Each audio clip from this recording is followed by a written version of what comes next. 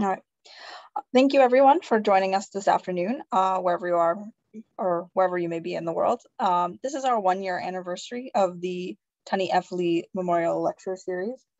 And I'm so happy with the participation that we've seen so far, and I'm really looking forward to future seminars that we've got planned for 2022 as well. As a start, I want to say thank you to Tchen for being here with us today, and to all of you attending, and of course, our sponsors and donors who have made this possible. I'd like to thank our founders level in no particular order, which includes Joe and Selena Chow, York Lowe, Amy Goon, Paul Lee, the South Cove Community Health Center, Thomas and May Tchen, Helen Chin Shikta, the Boston Foundation, Tufts Medical Center, and the Margaret Wong Family Foundation. I'll now introduce Tchen, who will be speaking today. Tchen is a historian, curator, and dumpster diver. He's a teacher and surfacing the disappeared stories of other systems of power and wealth. He's the current Clement A. Price Professor of Public History and Humanities and Director of the Price Institute on Ethnicity, Cultures, and the Modern Experience at Rutgers, New York. He's the founding director of the Asian Pacific American Studies Program and Institute at New York University, and he co-founded the Museum of Chinese in America in New York. He's been working on anti-Asian xenophobia, and he had worked also on the 2-hour PBS documentary, The Chinese Exclusion Act. And an exhibition at the New York Historical Society led him to focus on intersectional history of American eugenics. Via a series of exhibits, conferences, and performances, he's been retelling New York US history from the lens of Nordic eugenics hierarchies of fit elite white Protestants versus the world's unfit others. And with that, I will introduce Jack and yield the camera to him. Thank you. Hello, everybody. I wish I could see you, and I wish we could be together in maybe a banquet hall where I know you oftentimes will hold your events. But I hope you've all been well. And it's been a very difficult year and a half. You know, the subjects that we're talking about and the issues that the Chinese Historical Society of New England has been working on continue to be of great importance. And for me, it's a great honor to be speaking with the Tunney Lee lecture series. Last time I was in Boston, I had a chance to spend some time with Tunney, and he came down to New York afterwards. So I really miss him, but it's a great honor to be speaking in his name. I should first say that the reason I'm wearing this hat and wearing my heavier winter gear is that I'm up in Maine, the land of the Abenaki, the land of the morning dawn, pretty far east, farther east than Boston, and therefore the sun arrives earlier in this part of the world. But also, I wanted to acknowledge the indigenous, Native American presence and ongoing kind of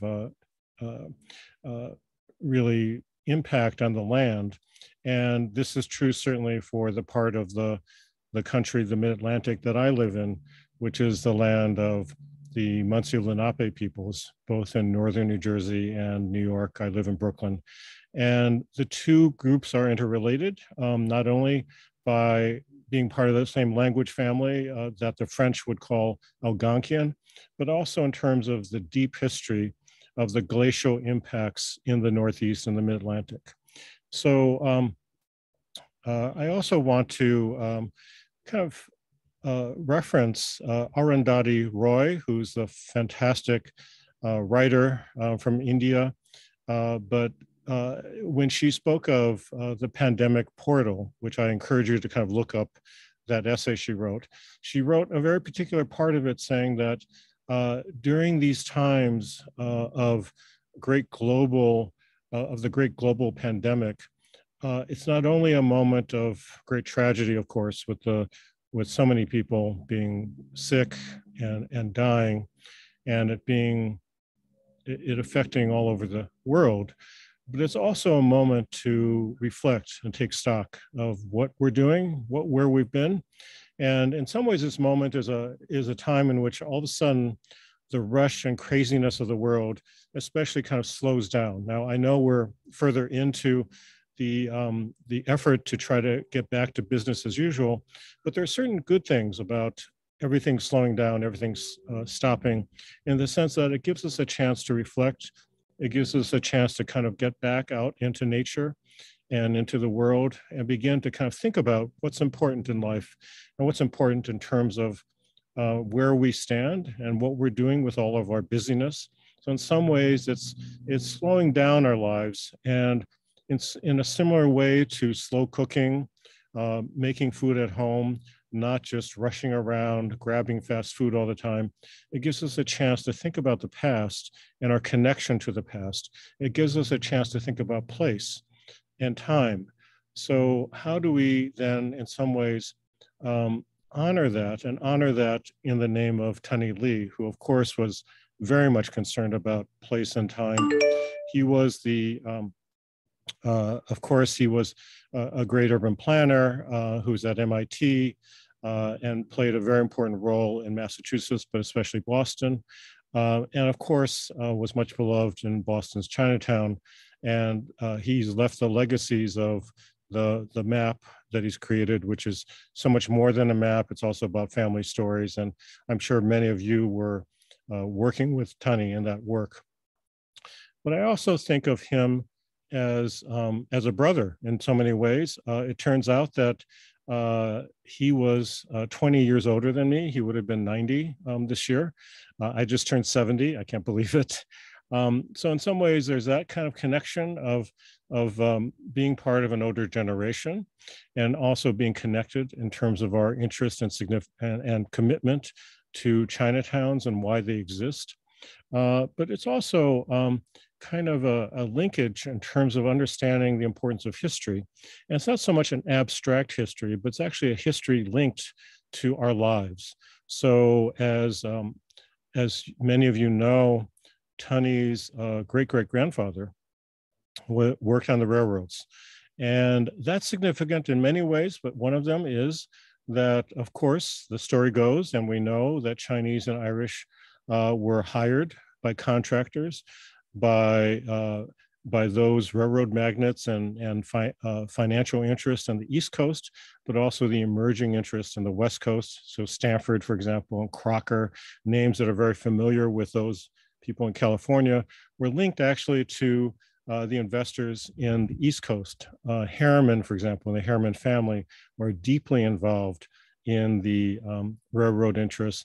And of course, the steel interests, creating the steel that would then be used in the building of the railroad lines themselves and the railroad locomotives themselves, were a complex organization of those elites who had wealth and power, basically hiring labor, quote unquote cheap labor, Irish and Chinese, to actually do the work of building the railroad lines themselves.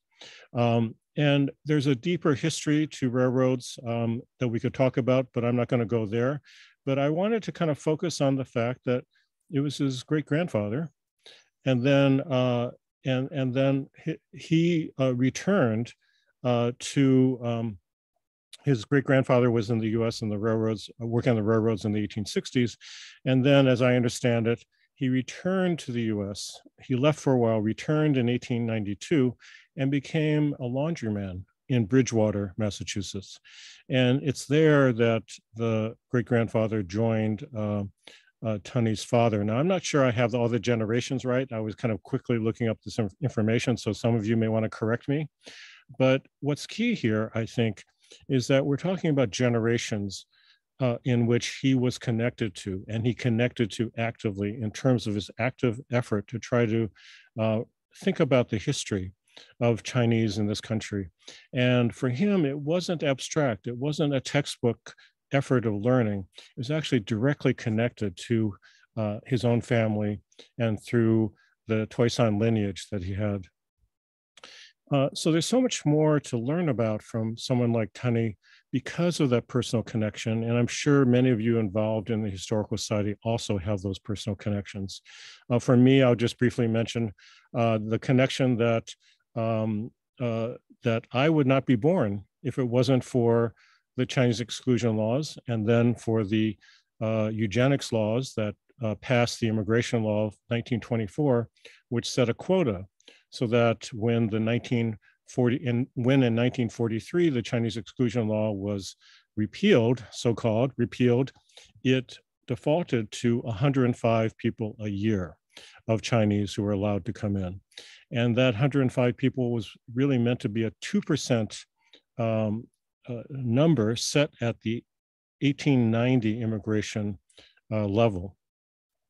So that's why 105. But for European groups where you had millions coming in of Italians and Jews, it was set also at 2%. So that eugenics law linked Chinese exclusion because it emboldened those who are really freaking out that there are so many inferior Europeans coming into their United States, the Protestants, that they felt that they had to dramatically decrease, restrict, if not exclude, those inferior people. So the Chinese exclusion laws emboldened them to actually extend it to quote unquote inferior Europeans in favor of the so-called Nordic peoples. So in many ways, when we look at the history of Boston, for example, which I know Tunney and you all have devoted so much of your energies in trying to understand and document, it's also looking at the history of the Irish in Boston, and of course their struggles with trying to establish themselves in relationship to the Boston Brahmins or the white Anglo-Saxon Protestants, many of them who came from Puritan and other kind of Protestant backgrounds. Now, we're going to circle back to that because it's actually quite important to understand why this process of thingification, why this process of objectification of Chinese in the ways that we are reminded of regularly. Most recently, of course, these past 19 months, there's been a dramatic increase of anti-Asian violence, much of it being targeted in a personal way against elderly, against oftentimes those who were vulnerable in positions of being knocked over, being hurt, and in many cases also, too many cases, in being killed. And if you recall the incident that happened in Atlanta, in the outskirts by the outlying suburbs, in which the man who had been accused of killing those many women, the Korean women, again, this is anti-Asian violence and yellow peril at work. But what was said by the police chief who had been involved in arresting him is that he was basically saying this guy was an okay guy, a regular guy, but he was having a bad day.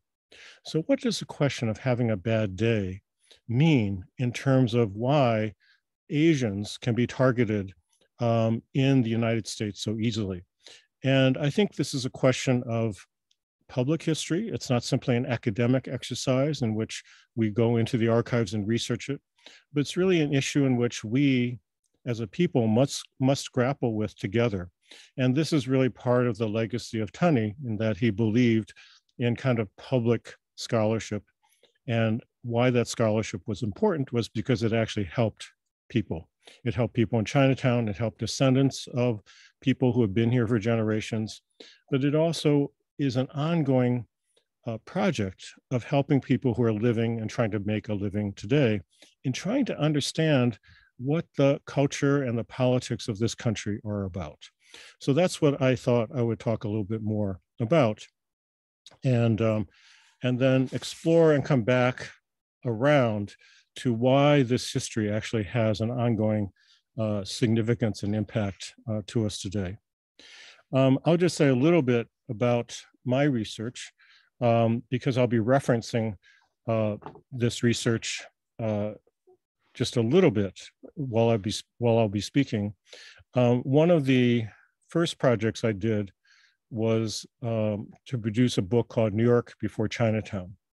And in that book, I was really looking at how Chinatowns began to emerge to begin with, and to look beyond the thought that it was simply when the first Chinese began to arrive into a northeastern port. That happened, if we were to really look at it, before there's even a California. So the idea that somehow the gold rush in California precipitated the early Chinese arrivals and the early Chinese relationships to North America? Well, it's really only part of the story, because those of us in the Northeast and the Mid-Atlantic know that the story of Chinese in the Americas and the perception of Chinese in the Americas really begins with the China trade. This happens up and down the coast, certainly from Salem to Boston, to New York Harbor, which became the major harbor of the nation in which the China trade was trafficked, but also, of course, down to Philadelphia, Baltimore, and even down to Charleston. So that what we have here is an earlier history that really begins with the founding of the new nation. So that's what I was trying to tackle in the New York Before Chinatown. And I'll get back to that in a second as to why that trade and why the representations and images of Chinese as also goods or things, porcelain ware, for example. Why were Chinese called Chinamen, and why were the people who sewed these porcelains also referred to as Chinamen? How did things, China ware, in some ways take the place of people? The second study I've done for quite a while is really around the phenomenon of Chinese exclusion, but also of yellow peril, and how the anti-Chinese agitation that happened, that culminated in the exclusion laws, also then spread out and impacted other quote unquote Asiatics. And therefore, how was the very term Asiatics or Asian or yellow for that matter extended to more and more groups of people? And that continues to be a flexible category to this day, as we know, where increasingly Muslims, South Asians, and other folks, even in West Asia, what we call West Asia, a colleague and friend of mine who's Palestinian actually actively identifies as being Asian as well. So if we were to cross the straits of Istanbul and go from the west side of that river and go across to the eastern side, that is said to be by Europeans to be the point in which Asia begins, right? So there's this kind of imagined other that Asia has always represented. So yellowness in some ways represents that construction historically. But also more recently, the question of eugenics, and what does eugenics have to do with that kind of hierarchy of different groups? So how do, for example, the Irish, who are not considered white, and were considered in some ways the quote unquote niggers of Europe, how do they become white in North America? And how do they operate in the pecking order of eugenics in terms of not being Protestant, but also being increasingly becoming white in the context of Chinese, for example, and African Americans, et cetera, et cetera. So we're talking about kind of a complex arc in which the position of Chinese and the position of those who are considered outside the boundaries of acceptable Americanness are formulated and played with. It's a more complicated dynamic process, but it can be understood historically, especially it could be understood within what we can call the political culture or the culture of America. So when someone says that person had a hard day, had a rough day, and therefore that justifies somehow why they went on a killing spree in a civilian, in a US context, that's part of the political culture in which all these bits and pieces of history, was that person a war veteran? Was that person someone who had a father who fought in Vietnam, who referred to Vietnamese as gooks? How does that history itself relate to, let's say, Chinese in America? And how did that family, but also the town that person grew up in, and the culture in which that person grew up within, think about otherness, and who are others in which violence is an acceptable norm to project or to enact onto somebody, onto someone. So what's the culture in which there's a certain kind of acceptability of those kinds of relationships that can happen. And therefore, what are certain groups? Certainly there are certain groups who are more vulnerable and more susceptible to those kinds of cultural logics of who is another and who is someone that one can act against without quite so much the fear and sanction of the law or the fear and sanction of somehow the norms of that culture. So when we're talking about othering in those ways, we're talking about war, we're talking about what's acceptable within the United States, who is considered un-American or who is considered a foreigner by default. So of course that gets into the realm of many groups of people, but that also gets into the deeper historical question of how does that actually operate? So I'm just going to briefly touch on some of this and kind of get at the deeper roots of how that actually happens. Part of it happens through what I can call the process of thingification, things being produced by certain places outside of the bounds of the country or inside the bounds of a country. And in some ways, the people who are producing them become identified with the same as those things. So in the case of Chinese porcelains or Chinese silks or China ware, quote unquote, porcelain ware itself, from the very beginning of the foundation of the United States, but even earlier during the colonial period, Chinese porcelains, China ware, become increasingly identified with the people who made them. They're all foreign, they're all brought in. There's actually very little contact with Chinese people themselves. So in some ways, the China ware stands in for that imagined other that is desired, but also many of those things are disposable. So from year to year, when the China ware becomes chipped and the set gets broken up, and people then with wealth especially decide that they're going to buy the latest fashion of China ware, the latest patterns, then what gets given away or thrown away is really last year's fashion. So things are disposable, increasingly in the US context, in which there's unbridled wealth and people are feeling that, well, we can always just replace it. Now, of course, the problem with that is that this form of objectification also means that people can become very vulnerable to that logic. In other words, the large numbers of cheap laborers, cheap quote unquote laborers from China become equated with disposability, but also in times of war, when increasingly those who are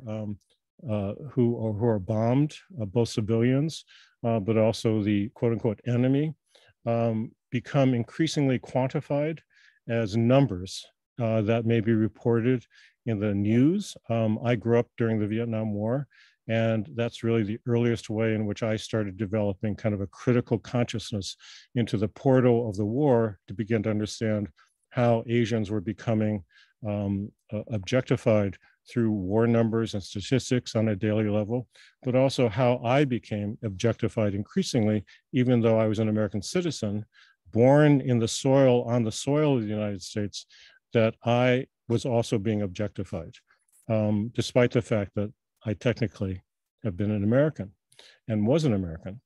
So these questions of how thingification happens, I think has a historical root, and we can kind of talk about that quite a bit. I think many scholars are working on this, but in many ways, it's also a practical kind of question as to why is it that this violence happens? And why is it that Asians are not truly treated as having full personhood?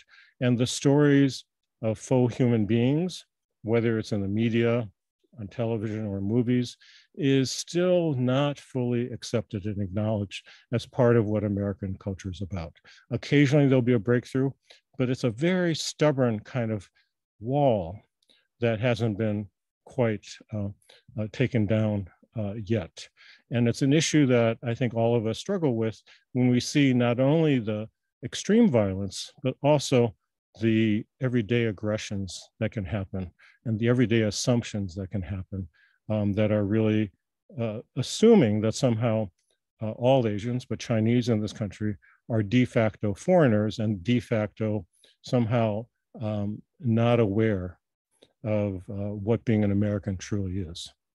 So we can talk about this at greater length. I'm happy to kind of talk about it more, but I wanted to connect what I just said to a deeper problem, which is something that someone like Alexander Hamilton or Benjamin Franklin or even George Washington really were true believers in.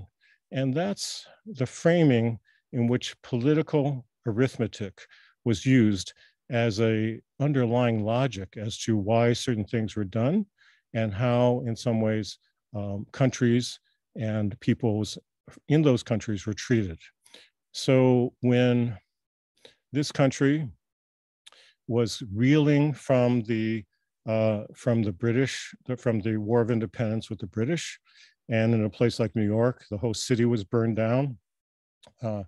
The country was in bad debt, and people like Alexander Hamilton sought to grow the wealth of the country, to get New York City and the country out of debt by basically trade. And he spoke of the trade as political arithmetic.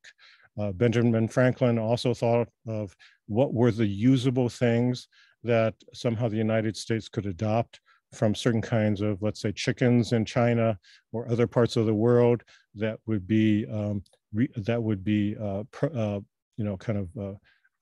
animal stock that they could grow readily in the United States and make wealth, but also what were the natural resources that could be exploitable to be turned into commodities to change for the desired things, such as silks and porcelains, and those things that were coveted by the wealthy people. People were willing to pay a lot of money for those materials. So this exchange system becomes part of political arithmetic, but it's more than that.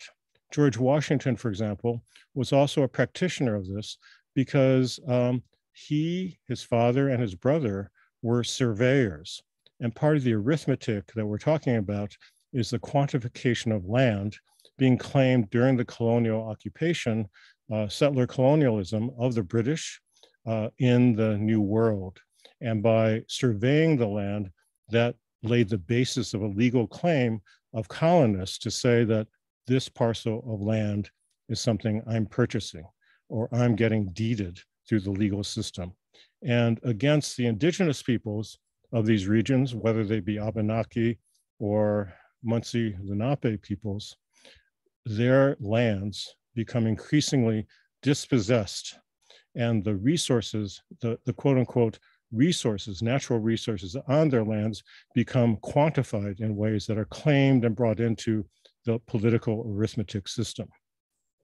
So in many ways, that's part of how we can begin to understand how people, but also trees and also lands become increasingly treated as objects of consumption, as things that are divorced from the larger context in which they are operating within.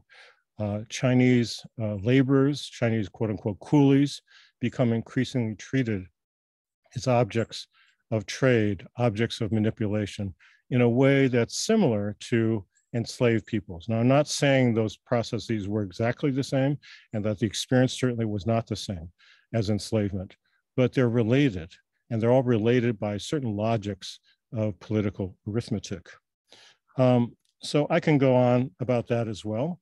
But what I want to do is talk about how this kind of dehumanization through numbers and quantification, objectification processes that are part of settler colonialism then become kind of global and viral.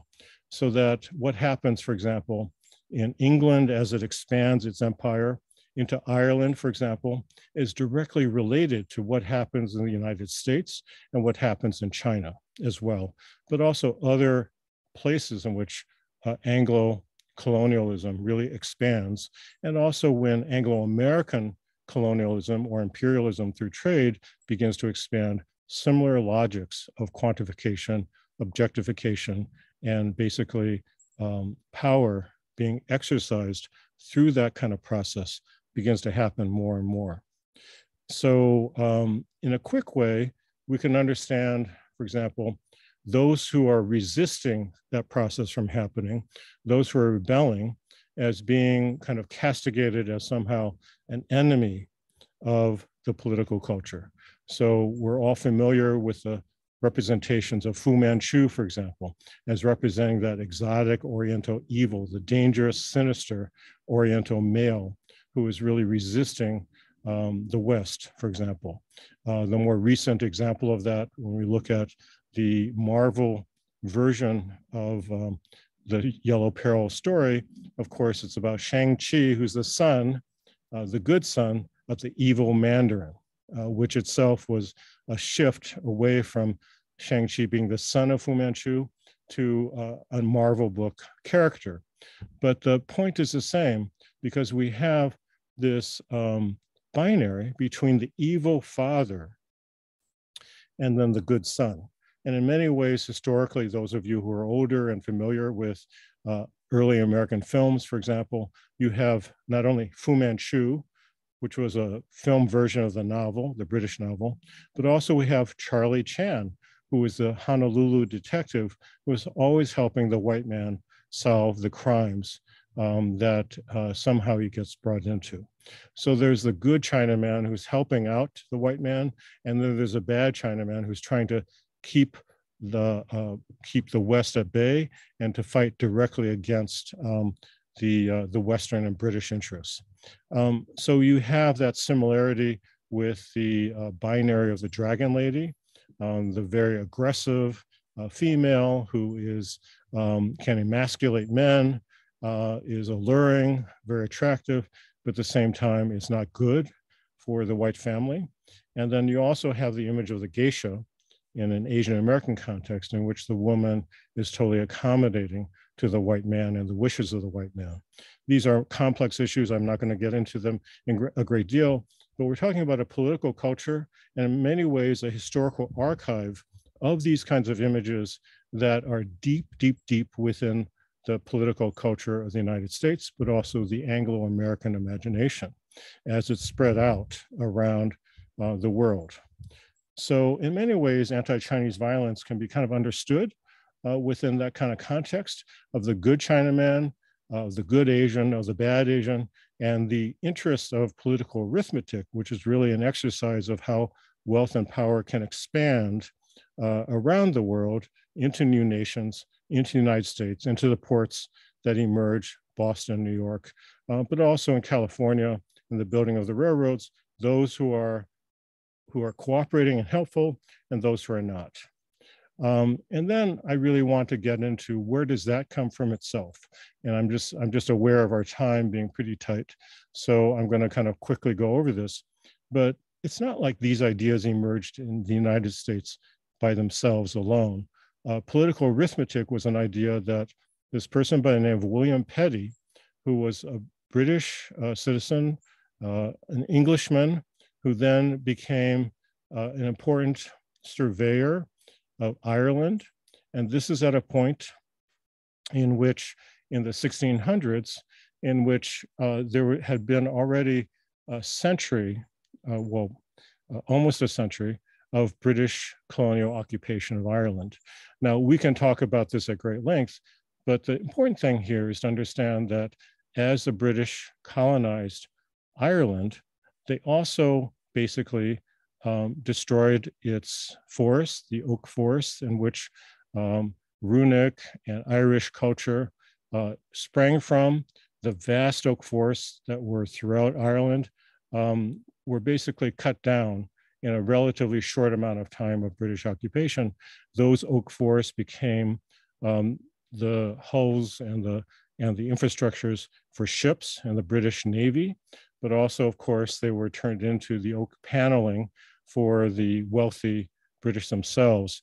Of course, you just don't have to look past more than Downton Abbey, the film, the TV series, the BBC TV series, to appreciate these huge manors, these beautiful homes that we tend to kind of romanticize today, but to understand where that oak came from and what happened to the Irish people in the colonization process. Not only were their forests taken, but also their culture was also occupied and dominated.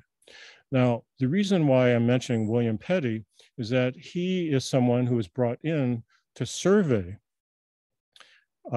Ireland after this deforestation had happened, to transfer the lands that the Irish had to the British Army and also to the financial investors in Ireland itself. And it's really Petty who begins to formulate what political arithmetic is about.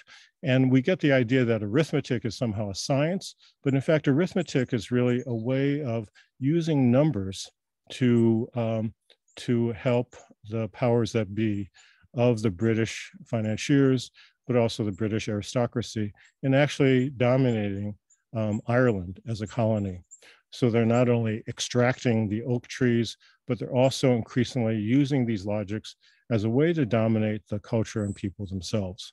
So they start coming up with population statistics, ways of understanding how can you, quote unquote, domesticate or acculturate or actually transmute was the actual word that was used. How can you begin to transmute the Irish people into ones who are allies in the British colonial efforts? Now, I mentioned this very briefly because we know that these very same things are happening as the British expand into other colonies around the world. I was brought up with basically stories about the Opium Wars and how the British waged opium into China as a way to balance out the trade so they can get more of those porcelains and more of those silks.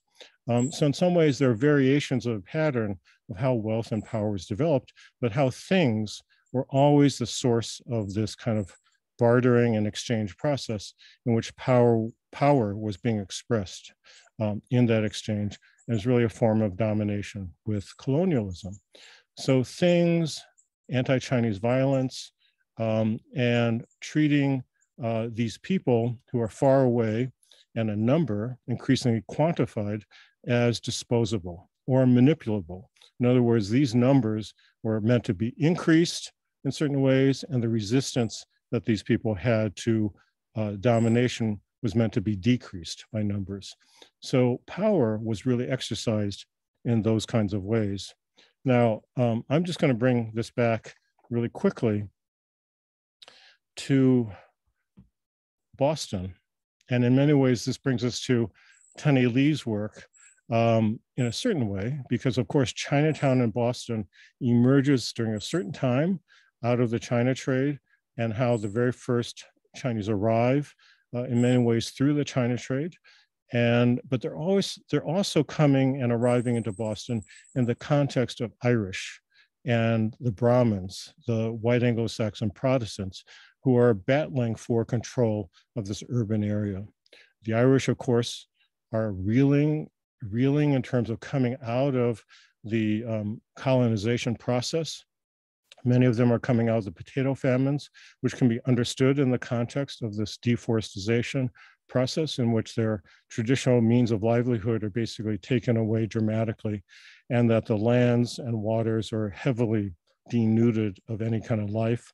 So they're desperate to find another place to survive, and they follow the pathways of the British Empire and colonization building to find a place in places like New York, but also Boston. And that fight between the Irish and the memory that the Irish have of British occupation, British colonization, is still very much alive as people enter Boston. And also the Chinese are arriving. And of course, the Chinese and the Irish were involved in building the railroads for the wealthy financial interests of both people in New York and Boston, but also in California. So we have this kind of complex in which the Irish, Brahmin, and Chinese stories are actually embedded in a place like Boston, and the memories of those struggles and fights are also embedded with these families. So in many ways, I think Tunney Lee represents that legacy, that memory, that active connection with these deeper histories. And it's really a history in which political arithmetic becomes so much a part of why those power relationships ended up the way they had ended up. But it also embeds in this kind of set of relationships in the political culture how yellow parallelism, how Chinatown, and also how both Irish and Chinese were actually objectified and thought of as lesser than human, lesser than what was deserving of full ownership and full involvement in the political culture of the Anglo-American Protestant culture. I'm going to just kind of quickly end there, but I'm really happy to talk, to any questions that people have. But I guess what I want to say is that part of what's so important about Tunney is that he began to reconstruct the generations of stories that his family had of the United States, these stories that generally to this day have not been told. So in many ways, he was in the pivot point between three generations ahead of him. He could talk about his father, his grandfather, his great-grandfather. And I think he had the same vision about the generations after him as well. And I think even through, as evident through the formation of the Chinese Historical Society of New England, there are generations of Chinese in New England who were directly impacted by Tunney and the kind of work that he did, and now the legacy of his lecture, but also the map that he created of Chinatown and the stories that were told in that map. So in an interesting way, I think he speaks to the 7 generations idea that the Haudenosaunee or the Iroquois Confederacy people talk about in terms of how do you then do the memory work. We're not talking about academia here. We're talking about the memory work of a person who is connected to 7 generations and thinking about the interests of 7 generations. So it's really with that I think Tunney's understanding of history and why it's important was also one of public history and also one of engagement and serious engagement with what's in the best interests of a community and how violence, objectification, but also anti-Asian and anti-Chinese racism actually happen, and are trying to learn from that in a way that can actually fight against that from continuing to happen in the future. I'm just going to end there. I'm really happy to talk and respond to any questions that you may have. So thank you. So thank you, Jack. I think we have one question from the Q&A. I don't know if you can see that one regarding the kind of current political narrative, how that's developing, and how the demonization and the fear of other is, shaping current tropes. So if you don't mind, elaborate on that one. Sure. I actually don't see the question, but I'm happy to respond to that. I mean, there are many ways that we can talk about it, and I'd be kind of interested in maybe whoever was asking the question, but also others to kind of go into it more. But it seems in a broad way from questions about Chinese technology, from questions about kind of Chinese involvement, the Chinese state's involvement in global warming, but also in terms of recently there were Chinese planes that had been flown, that were flying over Taiwan airspace. All of these kinds of questions have actually converged rather dramatically over the past number of years as a consistent anti-Chinese perspective. And those of us who are older realize that in many ways, after Nixon and Kissinger were in China, and that kind of dramatic change in terms of the negativity and the virulence of anti-Chinese feelings shifted towards this idea that China can be good for America. Again, this kind of binary of the good Chinaman and the bad Chinaman, the good China and the bad China. It shifted almost like overnight, in which all of a sudden people were going to get the banquet, right? Trying to get the banquet that Nixon had when he went to visit China. So we've gone from a moment of this kind of romantic involvement with China, but also the emergence of China's economy, basically saving America's economy. I mean, we could talk about that, but without China's trade and quote unquote cheaper goods, in many ways, that would not have allowed for the incredible expansion of the American economy, even when America was starting to produce less and less of its own goods and materials. In some ways, they're both conjoined. So for a while, there's a lot of discussion about China and the US actually being conjoined twins, in which they were kind of linked economically, but also increasingly they together were going to help build a new global economy together. And that shift that's happened now, and we can see it in terms of even as the quote unquote China virus is being exploited, that whole idea, but also to seeing China as an economic enemy, but also China as a military enemy. We're in very dangerous times, I think, in terms of how there's a new Asian enemy emerging. They're no longer Muslims in quite the same way, or maybe they're going to be Muslims and Chinese at the same time. So I think we're entering a dangerous period. And in many ways, it's one in which it's very easy for the American public to be in some ways manipulated, because there's such a deep archive or deep tradition of anti-Asianness of one kind or another, that it could be shifted from one group to another group, from being against Japan to being against China, to being against Korea, to being against Vietnam, to being against the Philippines, on and on and on, to Muslims.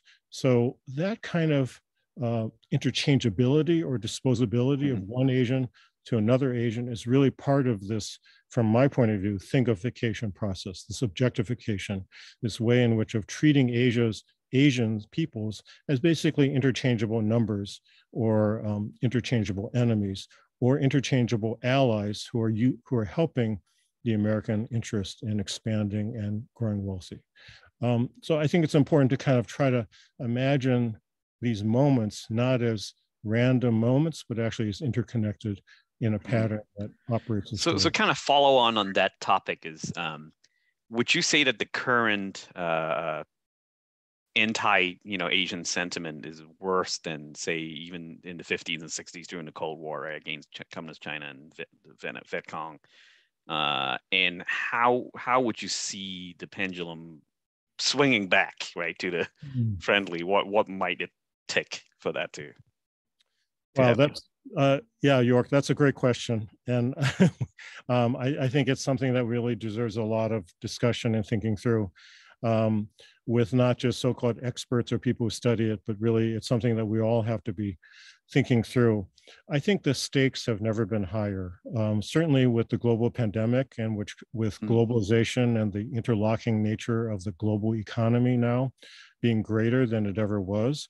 China has been a big reason for that, and the United States investment and European investments in China, and their corporations, our corporations, being heavily involved in making funds through the Chinese labor and the Chinese factories that are there, but also them proliferating throughout different places of Asia for that greater profitability, or keeping that profitability, from place to place to place. But this not only includes the so-called cheap goods, but it also includes luxury goods, right? We know that Asia has increasingly become the consumer of luxury, of the luxury market itself, and propping up the European and American luxury brands. Certainly, if we just were to pull out our phones, our smartphones, we would know that not only the rare earth materials that are critical to batteries, but also our phones, but also the labor involved in assembling these phones and devices are in part interlocked in the supply chain management system with factories and laborers in Asia. That interlocking of the economies is increasingly shifting towards some kind of competition and enemy status. It's a little tricky because when we think of survival of the fittest and that kind of whole idea that somehow the fittest survive, well, it's not. It's true to some degree, because those who are considered too fit are then oftentimes racialized as somehow they have an unfair advantage, and therefore it's not just that they were no longer they were not capable of competing in the past, which is oftentimes how many Asian cultures and peoples are thought of. But then once they learn, they become too imitative and they become too powerful because they're still ruled by some central despot, or they're still ruled by some kind of foreign kind of racial drive to be too imitative and to be too competitive. And that needs to be controlled or kind of pushed back in some way. So I think we're in a very dangerous moment right now. And for the question of how can it tip back the other way? I think what's really at stake in the era of global warming and the question of alternative sources of power to replace the carbon economy that's really driving everything right now, that's causing so much of the destruction, not just in terms of wind power and solar power, but also the way agriculture is done, which is depleting the soil itself.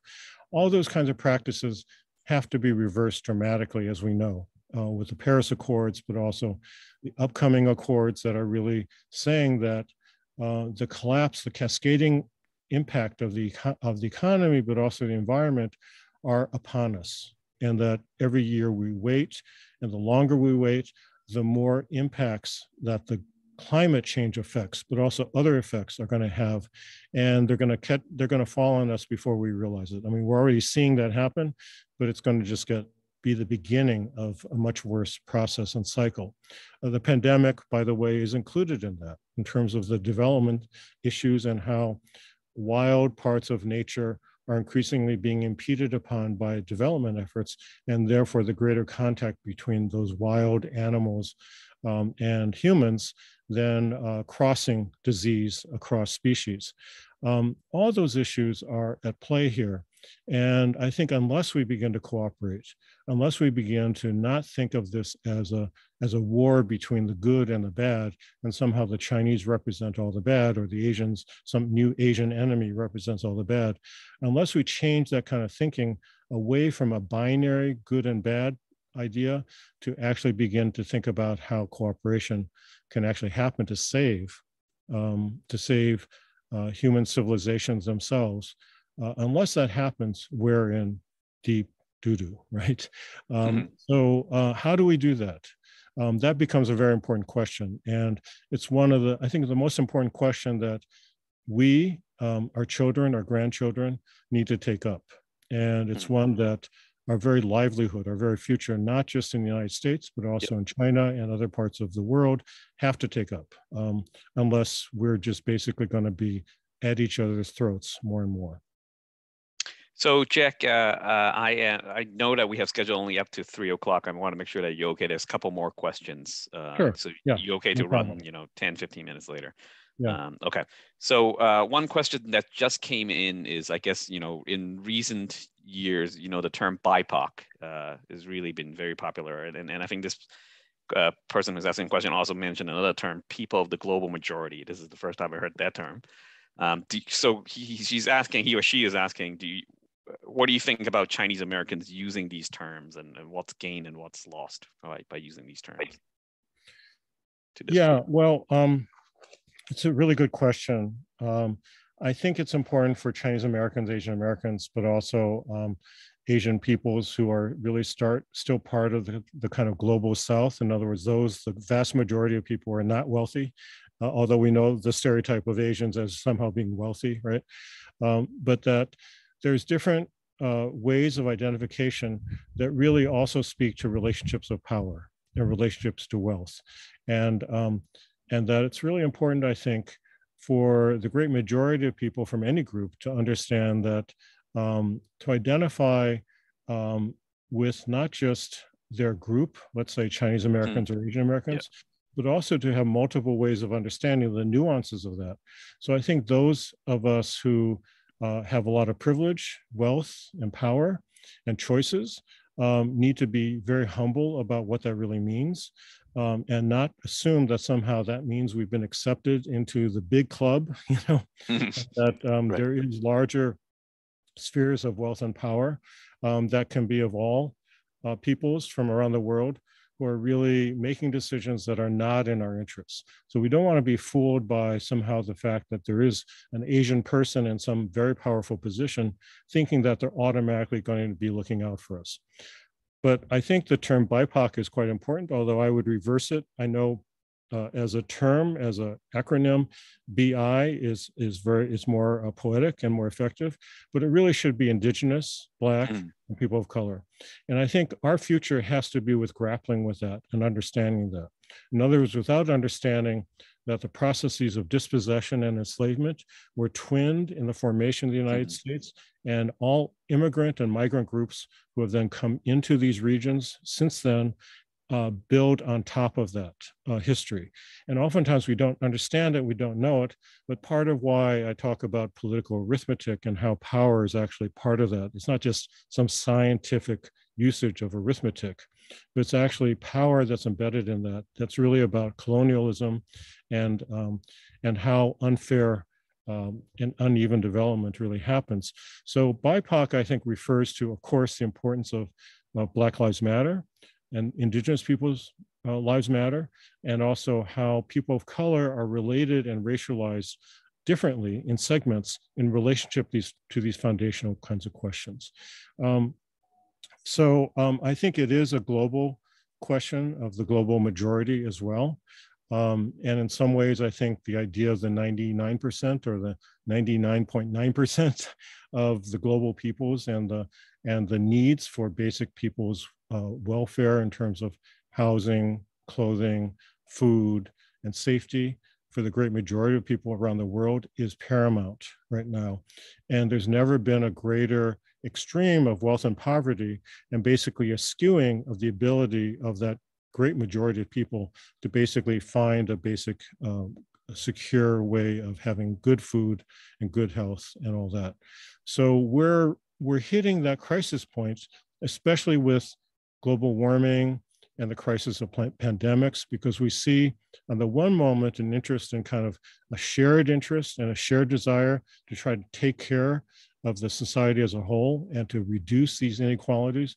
But at the same time, we see this kind of virulent kind of move, whether it be white supremacy or other kinds of moves of kind of a very narrow nationalism in which power is reasserting itself and pitting groups against each other within that region or within that country or within that place. So the danger is around us, and Trumpism cannot be understood as being isolated and somehow just particular to the personality of that person. But also there are problems with the way the Democrats have formed and committed themselves as well. So I think we can't be too narrowly, again, connected to one party or another. We have to be really thinking and organizing in a broader way. And that's one of the additional reasons why BIPOC is, I think, actually a very important kind of concept. But we also have to understand it historically. It's not just an abstract idea. It's actually a historically interlinked idea in which our fates have been always intertwined, but we didn't necessarily know it because the people in power were actually manipulating things around. But we who were kind of subject to that kind of logic or political arithmetic weren't necessarily understanding of what that context was about. But the railroads is actually a very important example of how it actually operated, but we yet to have the story of the railroads or the interlinked stories of that history fully understood and fully told. So that challenge faces us, and we have to do it. We have to begin that project immediately. Okay, there's two more questions kind of about different terms. I guess one question is asking, do you say you are Chinese hyphen American or Chinese no hyphen American? So, well, my partner is a copy editor, and we've had long discussions about this over the years, but we do not use a hyphen. And I think part of it is that the term hyphenated American has been used historically as somehow representing a lesser American. So you're either American or a hyphenated American, and that automatically kind of suggests a two-class kind of system of those who are from some other place other than the Anglo-American world to be hyphenated. So in some ways, I feel that we have to counter map and counter use these terms to push against them to make it appear, to make it understood that being an Anglo-American, maybe with a hyphen, is actually something that we have to understand as the invisible American behind the claim that somehow you're either an American or hyphenated Americans. The only true Americans truly of this continent are indigenous peoples. So everybody else is hyphenated or not hyphenated. But I think it's important for us to not just stop there as a battle line, but also keep on going in terms of understanding where the historical problems actually are.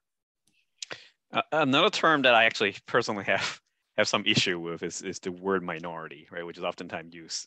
Because I feel like it has a kind of a little bit of negative or inferior connotation. I don't know whether you agree with that that assessment. Yeah. Well, I mean, the reason why I think these terms majority and minority are so powerful in a democracy is that somehow if you're part of the majority, then you're part of the group that makes the decisions, and you're part of the group that makes the norms. And that's has been true, but we're also reaching the point very quickly where there's actually, there's no majority, there's a plurality of different blocks of populations who now defy the usual idea of what counted as a majority of the population that had the democratic decision-making power. So I think that's part of what's freaking people out right now. It's like part of the nostalgic kind of desire to make America great again is really to make America where there's a clear white Protestant majority again, and that the threat of all these different groups, and Asian Americans we know, along with Latinx people, Latin Americans, Hispanic Americans, are amongst the fastest growing numbers of people in the United States. There's a great fear that somehow if all of these groups conspire, like in a bad Fu Manchu movie, to unite against the white person, then they're going to be attacking the white woman and overcoming the white man in that kind of yellow peril or black peril or whatever peril scenario.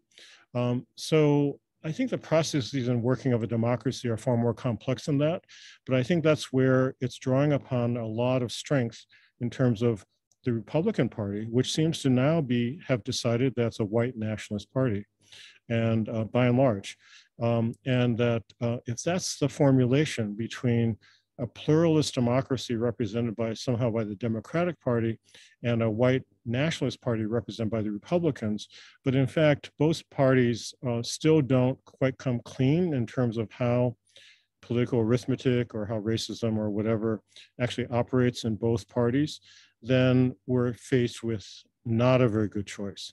So I think that our futures really depend not so much on how the parties align themselves with wealth and power, but actually we have to be educating ourselves and telling our own stories and begin to understand how things actually work.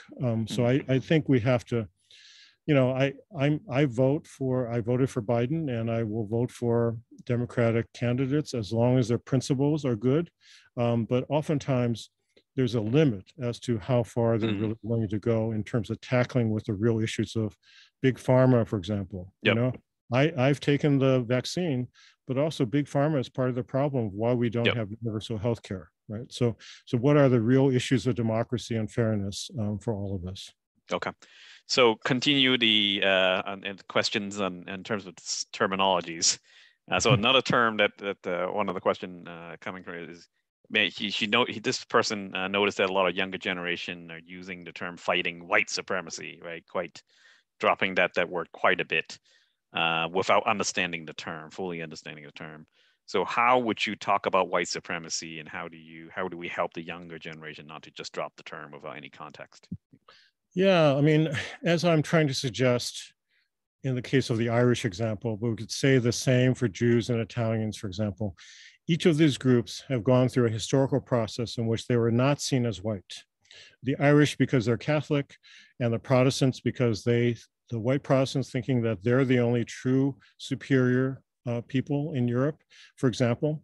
That's certainly true during the eugenics kind of framing of things, which also further reinforced the idea that the Alpines or the Central Europeans were somehow next. They were below and not as good as the Nordics, so-called, and that the worst of the Europeans were the Mediterraneans, who part of it was that the Italians were also oftentimes represented as swarthy, or thought to be somehow intermixed with the Africans, from the connection that many Italians had back and forth with North Africa. And that these were groups that had to be eliminated from the culture. Now, that feeling and attitude is still strongly with the United States. I think Jews are seen as the honorary whites in some ways, as long as they are cooperating and really helping the kind of white Protestant elite interests. But it's an ongoing unresolved issue that we still see anti-Semitism come back quite a bit with white supremacy. So the problem is that we need to make distinctions between who counts as white and how did that process actually happen. So that's why, for me, going back to Irish colonialism is actually quite important, because it gives us some perspective, historical perspective, of how wealth and power operated in the building of the British Empire that made the possibility for those very same ships to then carry the opium and enact the slave trade that the Americans then took up, right? So those are really tough questions for us to take on, because oftentimes, let's say, school boards and school curriculum would not want to tell those stories.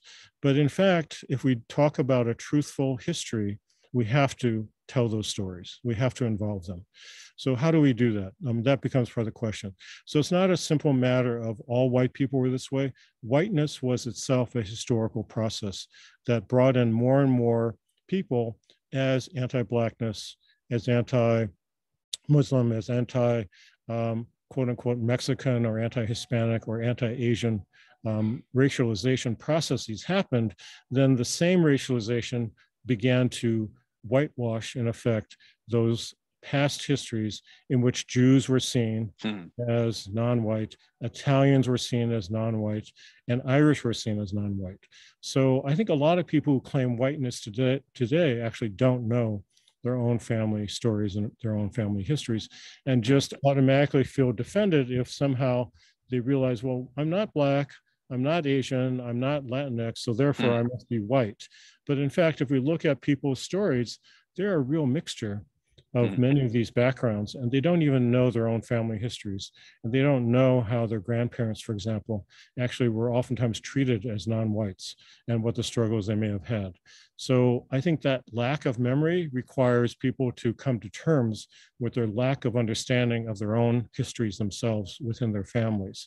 And that in some ways, white people, I think, oftentimes will feel that somehow they have no culture and they are not connected in some way. But it's actually important to reconstruct all that. So, with all the interest in 23andMe or with people tracing their own genealogies, I think that represents a very important effort and desire, but it also means that they need to begin to locate their own family stories within real histories and not some fantasy history of whether they're related to a king or to a princess or what. It's not just some kind of commodified way of identification, but actually some real understanding that if you're Irish and grew up in Boston, and then also your Irish family were anti-Black, the complexity of the dynamics of what that history really is about, and a reckoning with both the racism within the family, but also how they were subject to British racism and colonialism at the same time. So I think it's really through that exploration of the honest history that we have a chance of actually coming to terms with questions of white supremacy and our involvement in it one way or another. So I think it's interesting that you bring in the topic of some of these other, what is classified as white groups ultimately getting accepted. But I think one of the challenges of being Asian American and Chinese American is that we are seen kind of almost as a perpetual foreigner, right? Even though we have, one example I constantly use is I know folks who are, I have a colleague who is Belarusian, for example. He only came here, past, 10, 15 years.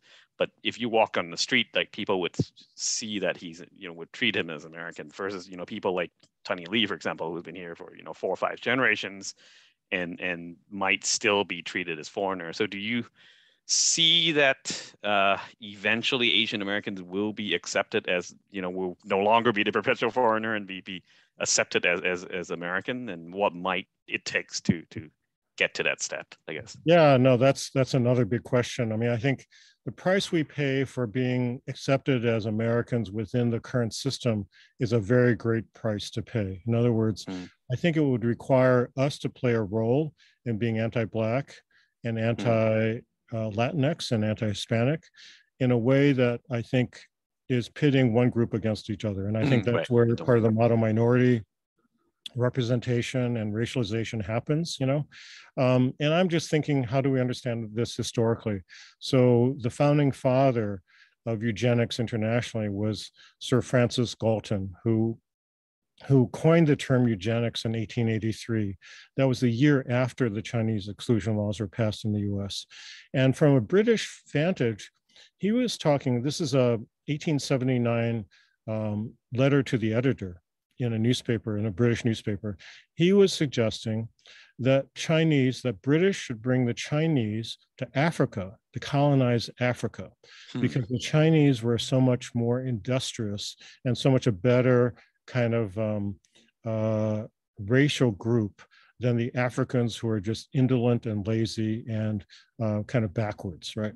So that there is no compunction from using Chinese laborers. In this case, we still can think about Chinese coolies who are used and South Asian coolies who are used and brought in large numbers to the Caribbean, but also Peru and other places of Europe, in the world. I mean, South Africa, for example, is one place, but also the American South, with Chinese laborers being brought into manufacturing jobs, but also into growing rice crops, right? So this movement of large groups of racialized groups as a solution to the degradation and degeneration of that Blacks supposedly brought to whites, right? The threatening equality was also an argument and also a logic that was used at the same time that Fu Manchu images were emerging and yellow parallelism was emerging. So I think it's not just one or the other, not becoming kind of the model minority or accepting the fact that, oh, we're flattered that Sir Francis Galton thinks that we should be in Africa to improve Africa, right? And to improve the world through Chinese being there. We can't stop there. I mean, this gets back to the BIPOC question. We have to understand these histories as interlinked, and we can't get confused by that seeming complement of somehow Chinese being harder workers than Blacks and Africans, and that's being somehow a solution to the world's problems. So we've got to grapple with that kind of question, and that can happen in the workplace, where Chinese are generally not seen as leadership, but they can be promoted within a kind of severe hierarchy of the corporation to be in a position to manage the people of color who are there. I mean, I'm not talking literally about that, but in some ways we can see Asians as kind of a middle ranking segmented hierarchy that never quite get to the top, but never really necessarily occupy the bottom, which are occupied by the people who are the janitors and the people who are the guards of any company. So I think I'll make the final two questions. There's one that came in that's very interesting, also on the labeling. As many Chinese Americans are marrying out of the community, now you have many kind of biracial, multiracial, myself as an example of that. What terms should we use for the children? I mean, there's obviously Eurasian is probably, and then Hapa, transracial, mixed heritage. Do you have an opinion on that dynamic? I don't. I mean, I think people need to name themselves in the way they think is accurate and resonant. But so, if one identifies with Black culture, one is Black and Vietnamese, for example, or Black and Korean, which may come out of a wartime situation, then I think it's really important not to simply be ashamed in a US context for being Black, but also how we have to reckon with the fact that in any mixture, we may appear to be one more than the other. And that somehow we may want to try to pass as that other group that gives us some advantage and less embarrassment. So I think we need to identify in a way that is proudly acknowledging and recognizing the complexity of that mixture. And in fact, all people are mixes. I mean, there's no such thing as a pure people, right? Chinese are mixtures to begin with, right? And white Anglo-Saxon Protestants are mixtures to begin with. But there is this kind of narrowing within a highly racialized society of having to choose and trying to pass or have advantage of one identification or another. I think that's tragic. I think people should come to terms with the stories, the real stories of both sides and all sides of their families. And that's important. I think it's important for us to come to terms with that. Then how we name ourselves is also a tricky question, because the fiction of passing is always hiding. I mean, this is where the film Gattaca, I encourage everybody to watch the film Gattaca, for example. If you haven't seen that film, it's really a fantastic film, because it's really trying to pass as someone who's acceptable, and the life that one begins to take on in trying to pass, it consumes one's ability to actually be that person who is actually the real person that's actually there. And that consumption of that all-consuming feeling of passing then really dehumanizes, a way of self-dehumanizing, because one is trying to act and behave in the way that the dominant culture and society expects one to, and then therefore the ability to actually come to terms with one's actual background is not there. Now, I just say that in the context of eugenics, because eugenics was also about race mixing. The idea was that somehow if a Nordic person falls in love with an Italian, God forbid, okay, that their children are going to be racially degenerated to the level of the Italians, so that you have to have the proper marriages. And Chinese culture is this way too, you know, traditional Chinese culture, that you have to have the proper families marrying each other. And that's what the future is, by trying to maintain a purity of the future, right? So, so we're caught within that kind of hall of mirrors. And I think a lot of the wealthy and traditional families that come from China, for example, or come from Asia, are trying to uphold those kinds of values and traditions in a way that are not necessarily very healthy for the actual children or grandchildren that are there. I think it does a real violence and creates trauma in all sorts of ways, or microaggressions in all sorts of ways that are very, very unhealthy. Right? For the future generations. And that's where Tunney, you know, in terms of what can we take from Tunney, he's concerned, I think, about the future generations. He's that fourth generation where he knows the three generations that came before him and the three generations after him. And that's the role that each of us play. How are we thinking about the past, and how are we thinking about the future, and keeping the health and well-being of those 7 generations alive, and thinking about what's the best position we should take for our great-grandchildren.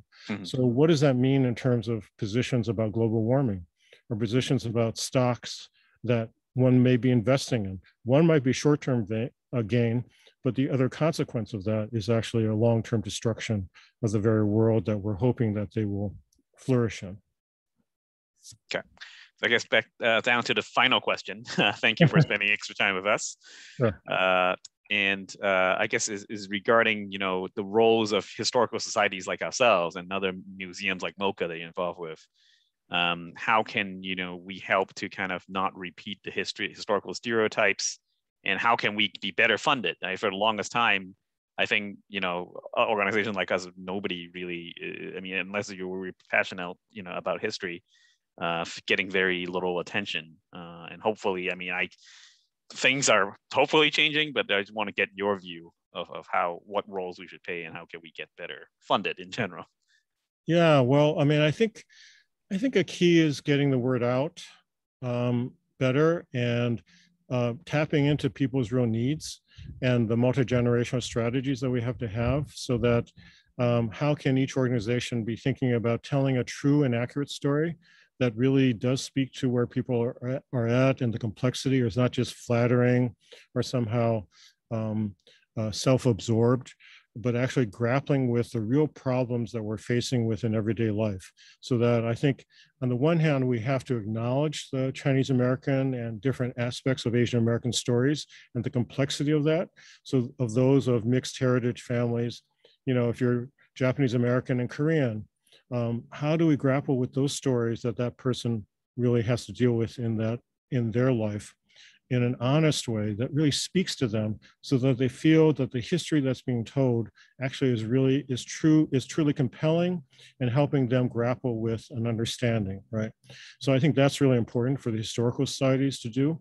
And then the difficulty is that if we do that, oftentimes it's not necessarily the best branding strategy in the world, right? Because people don't necessarily want to hear bad things or feel that if you're dealing with something more complicated, then you're not going to be able to raise the money. I think there's a moment of change right now where a lot of the foundations are trying to reckon with a more accurate and truthful history, and they're being challenged about the racism. So I think in some ways at this moment, it's actually it's a good time to start applying to some of those places, but one has to embody the true values of a anti-racist, anti-white supremacist kind of future, and do that with that intentionality and that honesty to be able to gain those funds. At the same time, we know that that could shift, and if the past president comes back as a president, then in many ways we're in a very dangerous period. And how do organizations flourish during that kind of time period? Is it by somehow accommodating and adjusting to those values? I don't think that's a good alternative. So how do we build in times that are good, but also times that are dangerous? There's a real question about how do you strategize and how do you apply what you've learned from other parts of your life. And I know that the Chinese Historical Society of New England has a wealth of experience, because you've got many amazing people who know a lot and have done well in different parts of their lives, whether they're a Chinese laundryman family or whether they're working in some corporation. How do you bring that wealth together and actually develop a strategy together that actually can be as smart as the survival strategies of the families and contexts that we're within? I think that becomes a challenge. It takes time, but I think developing those deeper relationships with this historical society has a great deal of. A lot of you all know each other.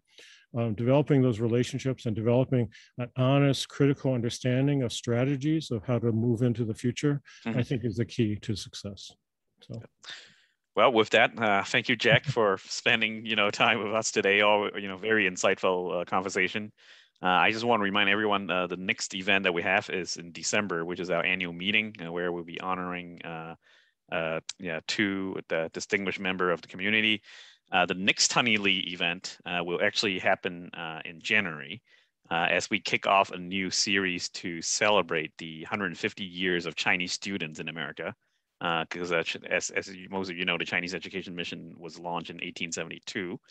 So we will actually feature a panel with three different academics on the three of the Chinese Education Mission students who actually stayed behind in America, namely Tchen, who was a lawyer who actually was not admitted to the California bar, but then ultimately because of the exclusion laws at the time.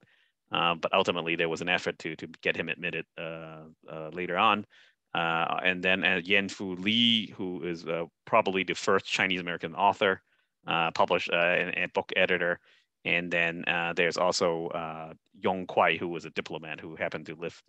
So we will basically feature those three and talk about their lives and their careers. So stay tuned. And but thank you, everyone, for spending time with us this Saturday. And I look forward to seeing you at our next event. So thank you.